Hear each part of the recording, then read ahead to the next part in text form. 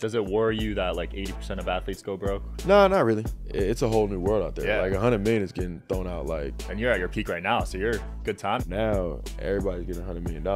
Every single team that you get traded to is better after you get there. Like this is not an opinion. Like this is math.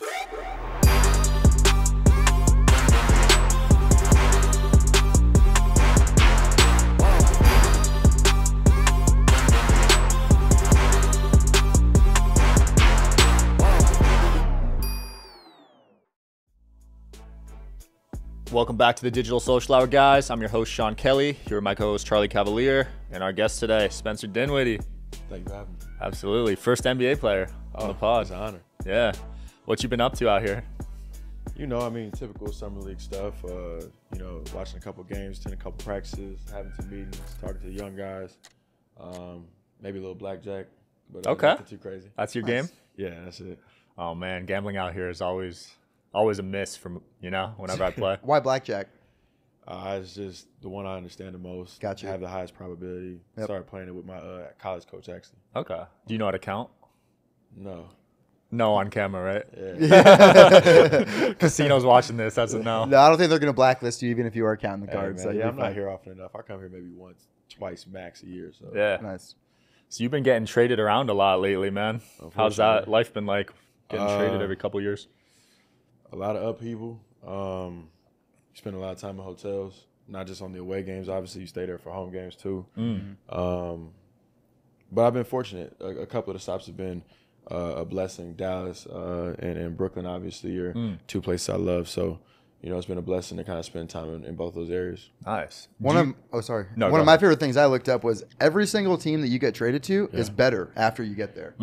Like this is not an opinion. Like this is math. Thank Wow. Like you add wins to every single team you have ever joined, and as soon as you leave, you know what happens? you.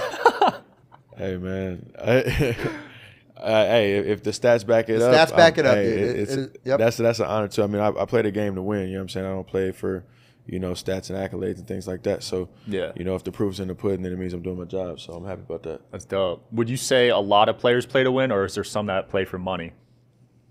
I mean, in terms of the money aspect, obviously it's a balance, right? Like we're grown men that feed families. You know what I Right. mean? So there is a piece of that to it. In terms of like stat padding specifically or playing to win, I'd say the majority of NBA players, I think, play to win. Okay. You know what I mean, obviously some people do have their different mentalities, and obviously I haven't played with every single person in the NBA, but I would say Yeah. the majority have their intentions in the right place for the most part. Oh, that's cool. Because the money's so good, you never know. You know? Right. Yeah, no, I mean, again, like I said, we're grown men to feed our families. Like we do want to get paid. Like I'm not gonna sit here and be like, oh, like, I would dedicate all this time to it if I was getting paid a penny. It just I couldn't do it, right? I'd have to have a normal job as well. But given the most of the players that I know, like they're out there really competing. That's cool. And you did have to compete from the jump. I mean, Yeah. First, I want to ask one funny question before we get into all the grind you had to do. What do you think Jordan Farmar is upset that he's now the second best point guard to ever come out of your high school? Because you're obviously the best. Yeah, probably. I mean, he had a better high school career though. He was McDonald's All-American, and so he wore that title for a very long time. Won a ring with the Lakers. So shout out Jordan Farmar. But, Great player. I'm a Kings fan, yeah. so I don't really like the Lakers stuff. But, I understand. But Yeah. no, in general though, yeah, NBA career is not. And you averaged more points in the NBA than you did in high school and college. Wow. How is that even possible? Yeah. To be honest, my high school team was stacked. Okay. So we had a bunch of great players. I mean, my junior year we had Bryce Jones, who actually UNLV, and then played for the Pelicans for a second. DeAndre Daniels, who got drafted. My senior year we had a bunch of D1 guys as well. So we were stacked. So I passed the ball a lot in high school. I think I went to Hoop Hall and had like 2 points and 15 assists. Like, yeah. Jeez. So, and then in college, it's harder to score than it is in NBA. Really? Yeah. Like the paint is so packed. Like in the NBA, like it's so spread out. There's no defense in 3 seconds. So really, it's 1-on-1. And then Okay. like that was something that I've drilled since I was a kid, and I played all the time. My uncle used to have us playing 1-on-1 like all the time. That was like one of the main pieces of our workouts when we were like 12, 13, 14 years old. Wow. Shout out to our sponsor today, AG1. Man, AG1's been a great product. Been using it for the past few months now. Used to have some constipation issues. It's helped my body feel a lot better. every morning I wake up and it's a good start to the day, you know? Yeah, same thing with me. I take AG1 in the mornings and at night before I go to bed, especially before working out, bro. It gives me all the nutrition that I actually need. I feel really, really good working out, clarity, energized. I mean, it just helps, and then it supports my immune system also. Yeah, it's got 75 high-quality vitamins. It's got probiotics, and honestly, it's pretty affordable. Less than $3 a day to use it. Wow, less than $3 a day? Yeah. I actually like it way better than taking individual vitamins, just because, granted, I mean, who wants to take 20 pills? Rather just pour this in my water, shake it up, drink it, and get on the go. Yeah, I used to take like 40 pills a day, but this makes it easy. Yeah, 40, that's a lot, bro. Yeah, so guys, if you're looking for a simpler, more effective investment for your health, try AG1 and get 5 free AG1 travel packs and a free 1-year supply of vitamin D with your first purchase. Go to drinkag1.com/DSH, drinkag1.com/DSH. Link will be in the bio. Thanks, guys. Peace. So you'd attribute your success to playing one-on-one a lot. Oh yeah, for sure, especially in the NBA game, because it's two primary actions. It's either pick and rolls or some level of isolation. Right. Yeah. And you got drafted in 2014. Did you know you were going to get drafted? Yeah, I did. So, coming out of Colorado my junior year, originally I was supposed to be like in the lottery conversation, lottery pick or whatever. I tore my ACL, unfortunately. And, they told me at the time, obviously, that I probably slipped to the second round. I still declared. So I fully expected to get drafted. It was just a roll of the dice as to what pick, which team. Like I think by the time I actually declared, I had a draft range of like 20 to 50, which is super high. Like they're broad, right? Broad, yeah. Whereas most guys might have like 10 to 20, 17 to 22. Like it's like 5 to 10 picks max. I had a 30 pick range. Yeah, I'd be anxious about that. Yeah. Not knowing where you're going. It has to be hard, especially because, I mean, you came back from that ACL injury. What was that like? Just, your entire career's in front of you, right? Yeah. Everything looks bright. Everything's amazing. And then, I mean, I tore my MCL, but I think ACLs and Achilles are probably two of the worst things you can do. Yeah, I would say probably Achilles 1, ACL 2. Yep. More than likely. I mean, at that stage, that ACL, it was scary. You know what I mean? Because, like you said, I had my whole career in front of me. I'd finally gotten to a place after not being the most highly recruited guy coming out of high school that I was pretty touted. You know what I mean? And I thought, okay, lottery pick, getting ready to start my NBA career. And what you don't know about the NBA is kind of like where you start can really affect what happens next, right? Like if you are a lottery picker, top 10 or whatever it is, you get the benefit of the doubt. You get that initial shot. You get a chance to make mistakes. Right. When you're a second round pick, it just comes down to investment, right? Like they only got it at the time. I think my starting salary was like $500,000. You know what I mean? Like that's far cry from $2-3 million starting salary just in terms of my investment into you as a player. And so you don't get as many chances to make mistakes. You got to kind of really be perfect, and that's honestly in part why it didn't really work out to start. Yeah, a lot of players have that one injury and they're never the same. Yeah. What was it like fighting for minutes your rookie season? Yeah, I mean, it was tough. So, like you said, I got drafted in 2014 to Detroit Pistons. We had a veteran-laden team. We had a veteran biased coach. Like he liked the experience and how they kind of just knew the game better. And obviously, at the time I was 20 years old or something like that.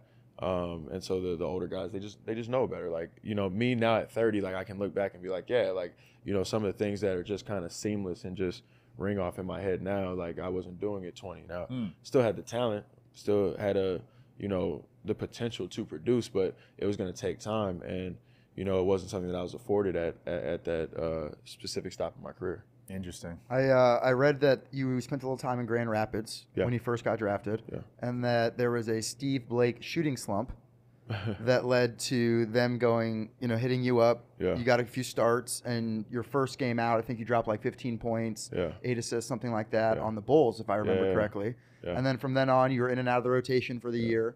And then by that second year, it seemed like you were pretty locked in, like you weren't going anywhere. Even by the end of that first year, like there was never going to be a G League for you ever again after that. So actually, that's the crazy part. So that did happen, and then going to my second year, it kind of flipped back. So you're referring to my third year, but that's when I got to Brooklyn. So I ended up having to get cut, Bulls, and a whole bunch of stuff. And I'm Chicago Bulls, not Bulls. Right. Yeah, sorry. But yeah, no. So it was my third year actually where I got really locked in. But yeah, it was a little bit of a carousel. I spent time in Grand Rapids. And yeah, sometimes it takes, you know, a shooting slump or, you know, an injury or whatever to get your opportunity. And, you know, that's kind of been what got my foot in the door. And then I think my work ethic and consistency have allowed me to kind of stay in the rotation. And yeah. What was it like in the G League? Is it a different game over there, or is it similar to the NBA? Completely different. Really? Yeah, I mean, I tell people all the time, like, each level of basketball is almost like a different style of dance. Like, you could dance ballet really well, but not dance salsa. You know what I'm saying? Right. And so each level, high school, college, you know, D League, G League, sorry, you know, overseas, NBA, they're all, the style is different. You know what I mean? Obviously, D League is similar just because of the rules, you know what I'm saying, obviously. But the players are smaller. I'd say the game is probably a little bit more physical just in terms of people fighting for their lives, quite literally. Right. Yeah, it's just a little bit different.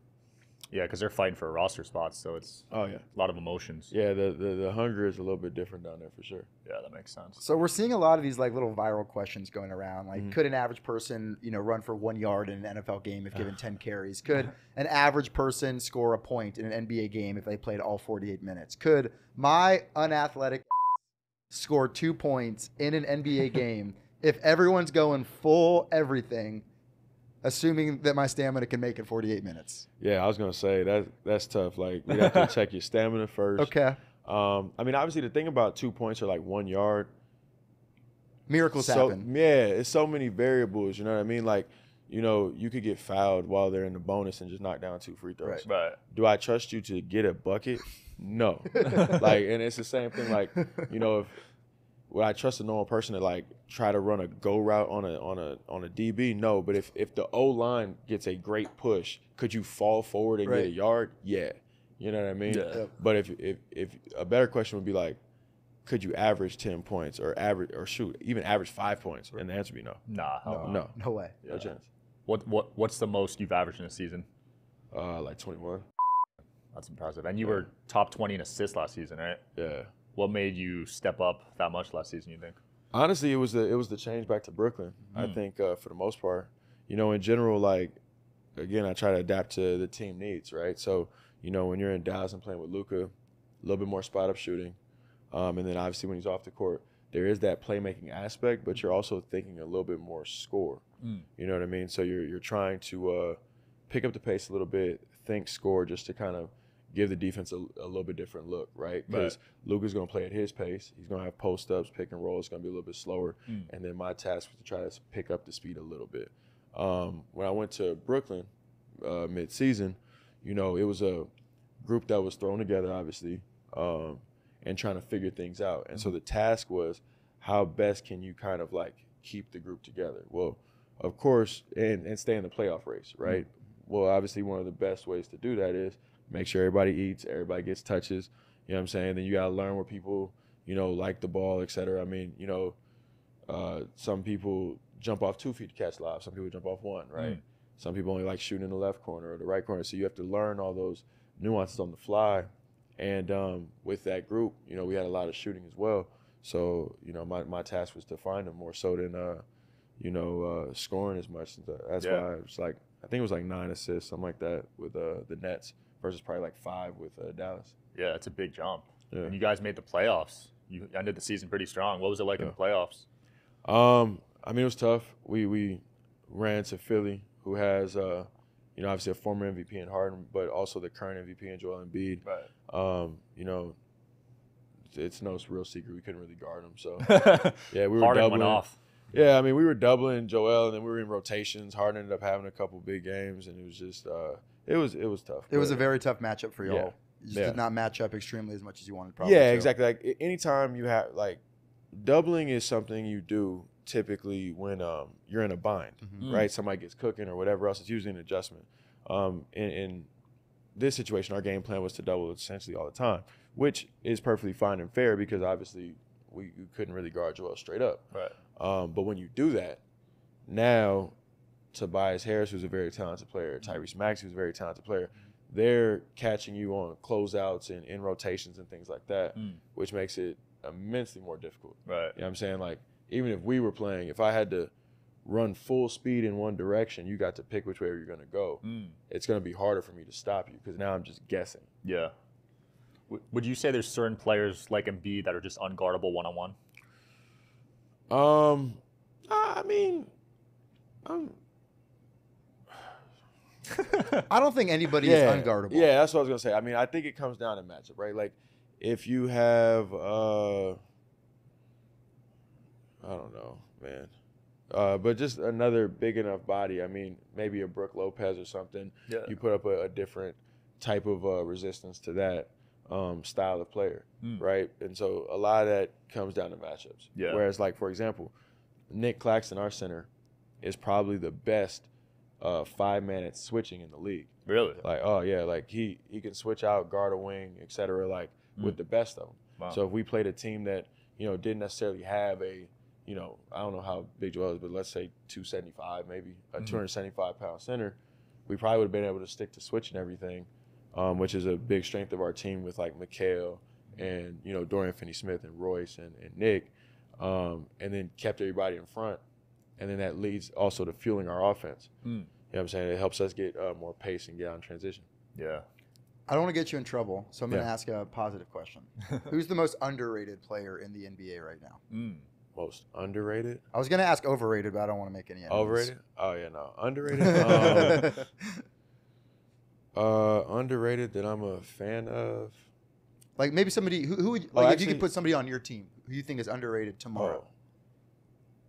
Oh, I mean, no, that's two different questions. But I would say somebody that I think got his flowers this year more so than he has in the past, De'Aaron Fox. You know what I'm saying? And you mentioned the Kings, so maybe that's why it's on my mind. And I went to Kentucky. Oh, well, hey. No, I think he got his flowers this year, but in general though, he's a really good player, and I don't think prior to this season he kind of got his flowers just in terms of like the media and stuff.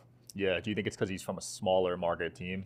I mean, smaller market. No offense. Really. No, yeah, smaller market, hadn't really won. And, sometimes, obviously, you get dinged for not winning, which is understandable, but it's not always, like, that player's fault either. Right. You know what I'm saying? So, and I don't know the Sacramento dynamics or anything like that. I'm a fan of his game. I think he's really good. So you've been in the league for about 10 years now. Have you seen the game change at all from when you first got in? A ton. Really? Oh, a ton. When my first year, 2014, our initial starting lineup was Brandon Jennings, Kentavious Caldwell-Pope, Josh Smith at the 3, Greg Monroe at the 4, and Andre Drummond at the 5. Those 3 players that I just named right now would probably be all centers in today's NBA, just because of the shooting. Now, obviously, Josh Smith would be more like a stretch 4. Yeah, stretch 4, like Draymond Green-ish, like because he was actually really good in the DHO and like passing game. I think he was really underrated in that. Yeah.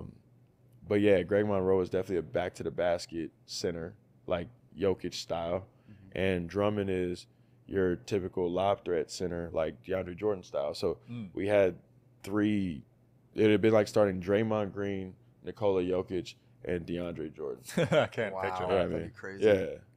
So you've had to kind of change your game over the years to adapt to the game. For sure. I mean that's a part of it.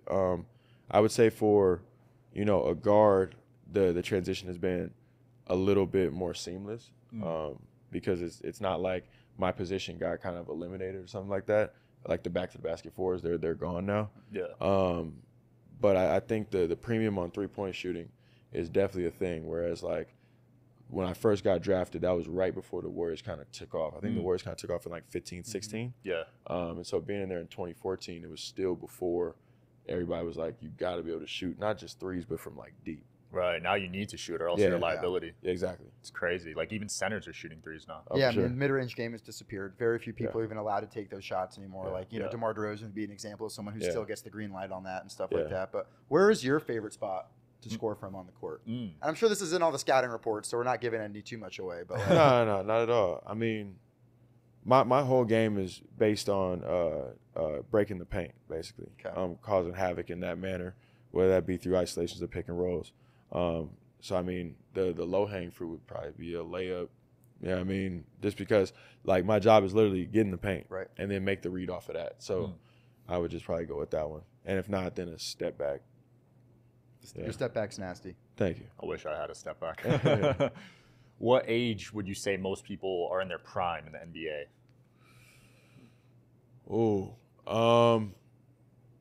I would say it kind of depends on, are we looking for like a prime year, or are we looking for like prime the years, window? like maybe the 3-year window? period? Yeah. Probably like 28 to 32 or so would probably be like your peak, in terms of athletically at least. And then if you're good and with your body and stuff, and because your game's going to continue to evolve. We see like LeBron, for example, and guys get more skilled heading into like near 40. Yeah. But I would say your athletic peak is probably at 28 to 32. If you take care of your body, extend that to 35, 36 probably. Nice. You're in your prime right now. Yeah, like dead smack in the middle of it. You're feeling good right now? Oh, I feel great. So yeah, I mean, you're talking about how much you take care of your body. What does your daily routine during the season look like to take care of yourself, rest, recovery, all that? Because it's hard. You're in hotels. You're doing everything. Yeah. I mean, we have kind of like, I would say 3 days in during season. It's not Monday through Sunday, right? It's like you got game day, you got practice day, and you got like light practice day, right? Practice day, you could be in there hour and a half, 2 hours, right, with the actual practice, but you're gonna get there early. You probably got a hours and a half worth of lifting prior to that. You got some level of table work, so you're talking to the PT, getting some level of adjustment, et cetera. So that probably takes 30 minutes. So you're looking at a 2-hour block for that, 2-hour block for practice. Afterwards, you probably got massage or any other type of stretch routine. So let's put an hour and a half for that. Then you talk about sauna, cold tub, things of that nature. So I mean, you're not a 9 to 5, but you're probably like a 9 to 3. You know what I'm saying? With no lunch break. So, Man. Yeah. Wow. Now, you see a lot of these younger guys coming in the league getting injured, and there's talk on social media that they're playing too many games in high school leading up to it. Like, these tournaments are like 5-10 games a weekend. Do you think that's true? I mean, I'm not a biomechanics expert, but I would say, I mean, you would think, right? Like, we only have so much cartilage, we only have so much, miles, etc. And if you wear it out, then you're not. And remember, the other thing too is, we play 82 games, but again, what I just say, we're there 9 to 3. Four of those hours are body focused, right? Whereas only 2 of them are like basketball focused for real. Right. So we're gonna have a different style of diet. We're gonna just the investment into our body is gonna be a completely different thing. With a kid, they're gonna eat McDonald's between the games. Yeah. You feel me? Like, and not saying that's bad. Like, you're a kid, like, go for it. You know what I'm saying? I don't want you to be like, super strict at 12 years old and hate your life. Yeah. But all that contributes to breakdown. Yeah, I feel like they don't teach the diet aspect when you're a kid. Like in high school, I ate terrible. Yeah, it's getting more famous now, all the health and wellness movement and stuff like that. And so, what was your welcome to the NBA moment? Welcome to the NBA moment. When you were like, holy shit, these guys are good. I'm here. I mean, probably just in practice. Brandon Jennings was somebody I looked up to, being from LA. Yeah. And then going into Detroit, obviously coming off injury and having to guard him and stuff in practice. And, people forget he was probably on pace to have an all-star year before he tore his Achilles. So, like, he was in prime form. He was hooping. And obviously there was that balance of, like, a guy that I looked up to, because he was like a senior in high school when I was like going into high school. Yeah. You know what I mean? And McDonald's All-American, the whole nine. One of the probably best high school guys that we've had in America, you know what I'm saying? Which is why he got to go overseas. So I would say my welcome to the NBA moment was probably just, having to compete against him in practice. Because again, like, I didn't play that much. Like, so when people are like, who busted your rookie year, it was like, honestly, guys, I didn't really play. So nobody did, but this isn't being cocky. This is literally like, I wasn't on the floor to even get my ass busted. Yeah. Now, you've played for a lot of different coaches. I've seen Shaq's take on coaches. He said they don't matter. What's your take on coaches? Nah, they matter. It's just that it's different than it is in high school, college, et cetera. It has far less to do with like X's and O's. You know what I'm saying? It's more about like managing personalities. You know what I'm saying? Managing egos. You're almost like a professional psychologist at that. stay. Because like I said, most NBA actions, like we may run a ton of misdirection. We may have pin downs over here and screens over there and all the other stuff. 9 times out of 10, when it breaks down, it gets to a pick and roll in isolation. That's where and we'll do a whole bunch of other stuff. We'll run over here and run over there, and this guy will scream for that guy and whatever, but then you'll get it to one of your best players, and he'll do one of those two things. Right. So that's why I think a lot of guys say it's less so about the coaching in terms of the X and O's. But, you still got to be there and be a psychologist and create chemistry and culture. And, that's supremely important. I think part of the reason we were able to have the run in Dallas when we went to the conference finals was just purely down to chemistry and culture, because you wouldn't look at that team and think that we were the most talented in the world. Coaching's a tough job, man. They don't last long. And you see they get all them grades and stuff. They be stressed, man. I think 3 of the last 4 Coach of the Years have been fired. I saw that. That was tough. crazy. Don't win that award. That's tough. Hey, man, you got to remember, the owner can't fire himself, right? And then the max player probably ain't going to get fired neither. So, And the GM's going to point to the coach before he points to himself. Well, I mean, you got the only 2 are left are GM or coach. You got to pick one. I'm just being real. LeBron ain't getting fired and the owner not firing himself. So that means the only 2 people you could point at are either GM or coach. And, I'd say it's probably kind of unfortunate in that respect. It makes their job a lot harder. For sure. Was Stan the coach when you got to Detroit still, Van Gundy? Yeah. So that's why it's hard cracking the rotation, because he loves vets. Yeah. Okay. Yeah, that's tough. Do you think a lot of coaches don't get respect from the players? I think in any situation, just because of how I kind of name that pecking order in terms of owner, max player, then we kind of get into the and that's if you have a true max guy. Some teams don't. Right. You know what I'm saying? I'm literally talking about the LeBron Giannis's of the world, right? As long as the top guys respect the coach, then the coach has the respect. It's just that you can have that fracture in the locker room if just like anything else, right? These people over here, and then these people over there, and then that's over there, and then it becomes hard for the young guys to follow, right? Because I'm a rookie. Do I, listen to LeBron? Do I listen to the coach? Do I listen to GM? As long as everybody's on the same page, and again, this goes with anything, you know what I'm saying, in life, any organization, any, group, whatever. If you have a kind of a confirmed direction, everybody's on the same page, then everybody follows and everybody gets the requisite respect. Yeah, that makes sense. What's on your NBA checklist? What are you trying to accomplish before you retire? Oh, easy one would be championship. I was going to just point to do the LSU, point to the ring. Yeah. Easy one is championship. Yeah. You know what I mean? I think especially for a guy in my position and to your point of how I approach the game, how I play the game, and then just understanding how individual awards are won, it would definitely be a championship. Have you made an all-star game yet? No, I haven't. There's an argument to be made that I should have, but I have not. You definitely should have. A 21-point-a-game season? Yeah, that's a lot. Yeah. I wonder who got in over him. What do you think has been – because there's been an overriding theme, right? Like you said, high school, your junior year, I think you averaged 7 points a game. Yeah. And 5 assists, right? Senior year, 11.2 and 7 assists. Yeah. But you're talking about how you're on a stacked team. Yeah. You go to Boulder. I don't know how your freshman year went, but I think sophomore year you made Pac-12, all Pac-12 stuff like that. But then you tear your ACL. Yeah. You go to the league. You're fighting. You're in Grand Rapids. Yeah. Injuries are happening. You've seized every opportunity, and it's been so important for you because you've been doubted until that opportunity came, and then you kicked out of it. Yeah. What do you think it is about? I don't know. I don't want to call it clutch, but you just seem to show up when it's time to show up. Is there something that you think gets you going internally when it's this is my time? If I don't do it now, I might not get it again? I think when I was younger, there was some of that back against the wall feeling for sure. As you're in the G League and things like that. I think the resoluteness comes from just the work. I think my parents instilled a work ethic in me. My uncle's done a great job, training me, and I feel like I've worked harder than everybody or most people. And when you've done that, you just don't really have regrets. So you live and die with whatever happens. I genuinely, again, to your point, I feel like I'm trying to make the best decision possible. I'm not out there just shooting for the of it, right?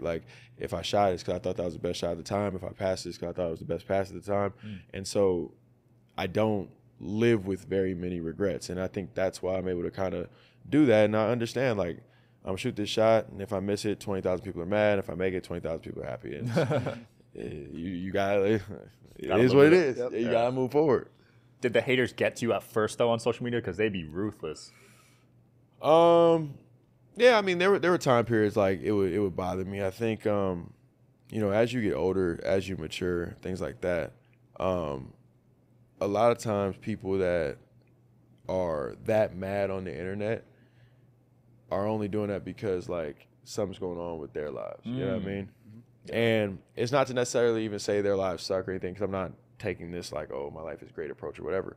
But literally, like, if I'm angry, right? If I'm pissed off at my job or whatever happens, and then, you know, the one piece of peace that I get is the Nets winning a basketball game, and I feel like Spencer stole that piece from me, and I'm already angry at my job. Yeah, like now I'm mad at him, and you know, it's not even at that point really a personal attack because you don't know me. Right. You know what I'm saying? And again, I wasn't trying to mess up.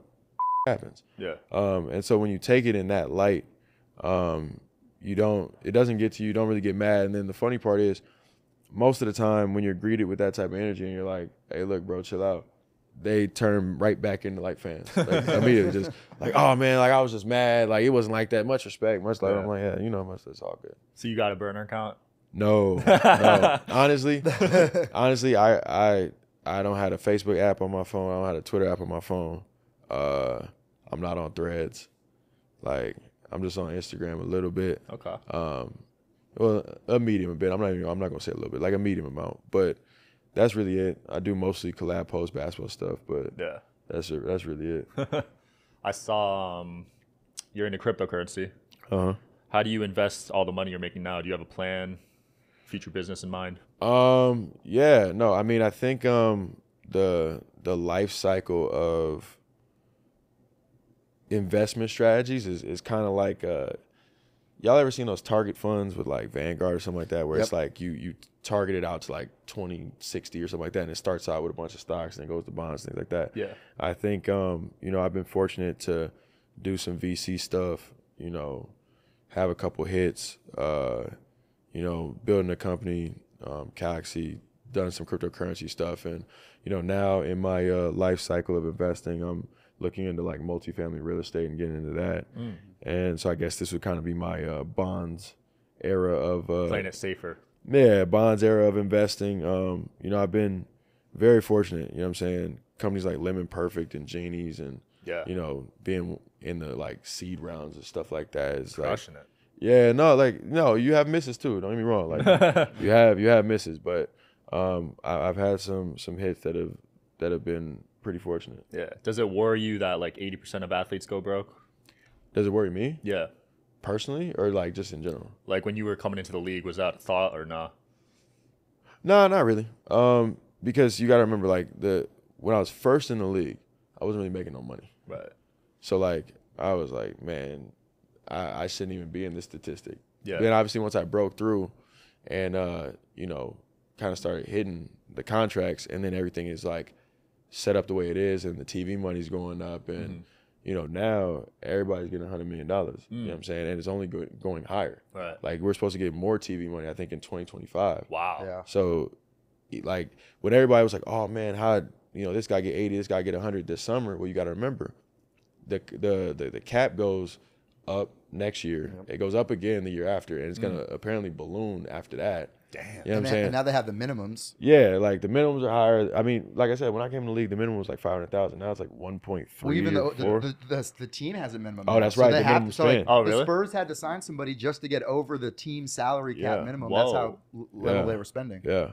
Wow. So it's like it's a whole new world out there. Yeah. Like 100 million is getting thrown out like. And you're at your peak right now, so you're good timing. I mean, well, yeah. I mean, I hope you know, to stay on the Nets long term, and you know, not have to, you know, go through any of that. But you know, if it does happen, obviously, like it's just the market. I mean, so you know, 100 million in terms of real life, that's a boatload of money, right? Yeah. But everything has to be done, to your point, with percentages of cap, right? So it's like the team has to spend 90%, or they have to spend, let's say it's $150 million any given year, right?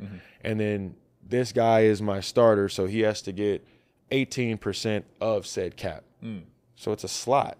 You know what I mean? Got it. Yeah, so it's not like, man, $100 million is a lot in real life. Spencer didn't get that. Well, if Spencer's getting the slot for a starting point guard, then he has to get this amount of money for a basketball team. For a basketball team that's worth, like it's just the slots dictate what it is, and you know the TV money has a huge effect on that. Yeah, I saw a Gilbert Arenas thing recently where he said, obviously you have you have bonuses structured in if you get certain points per game, stuff like that. He said on shitty teams, that they purposely will try their best to make sure that you don't hit some of those bonuses. Do you think that's true? Oh, I've never been in that situation. Okay, maybe back in the day. Yeah, I've never been in that situation. Yeah, Gil was talking about how like if you're at if you're at like 19.9 and they're going in the last game of the year and you get like a mil bonus for hitting 20, like they ain't playing you that game. Oh, I'd be pissed. Yeah, I'd be hot. Yeah. I saw in the Miami Heat you got to have a certain body fat percentage. Have you heard of that? I think it's eight or less. That's crazy. Yeah, Does every team do that or? No. Wow. But the Heat are definitely. I mean, I don't say notorious because that could have a negative connotation, but you just hear the stories about how dedicated they are to like fitness, conditioning, like team wide. You know what I'm saying? And but at the end of the day, though, they're in the finals like every other year. Yeah. So yeah, I saw that stat. So I saw something like Pat Riley's been involved in almost half of every NBA finals that has ever existed as either a player, coach, or executive. You serious? That's it was like literally like. But it was like literally like a third or half of every NBA finals that has ever existed. Pat Riley has been involved in one of those three. That's yeah, that's crazy. Yeah, he's a goat for that. So you're mentioning like different training staffs, Miami and stuff. Phoenix is, famous for having all the, stretching the ligaments and stuff like that. What has been the most ridiculous training or physical thing that anyone's ever asked you to do as an NBA athlete? Like go, I don't know, do a handstand underwater for 30 minutes, or go, we're gonna stretch all your hamstring, just weird stuff that we would never think about. Nah, I haven't. I've witnessed the water workouts. Okay. That I guess would be weird or tough, or you know what I'm saying, but I've never really been in any of those. I think I've been blessed to have a phenomenal trainer. Shout out Mike G, Mr. Do It Moving on Instagram. Yeah, it's all like applied movement, style lifting and conditioning and stuff. So I've been really fortunate to have him in my corner. Love that. Spencer, what's next for you, man, and what are you working on? What's next for me? Well, I mean, I said in terms of investing multifamily, but honestly, like when it's all said and done, I really enjoy being a dad, and I really enjoy cooking in my spare time. So. I'm pretty chill. Like when it's all said and done, like I'm gonna be relaxing for a minute. Okay. You gonna drop some food company or something? Maybe. You know what I'm saying? Or a cookbook or something. I mean, maybe put together family recipes. I don't know, but something creative, feed my mind a little bit, but chill at least for the first couple of years probably. Hell yeah. Well, thanks for coming on, man. It was a blast. Thank you for having me. Yeah. Thanks for watching, guys. I'll see you next time.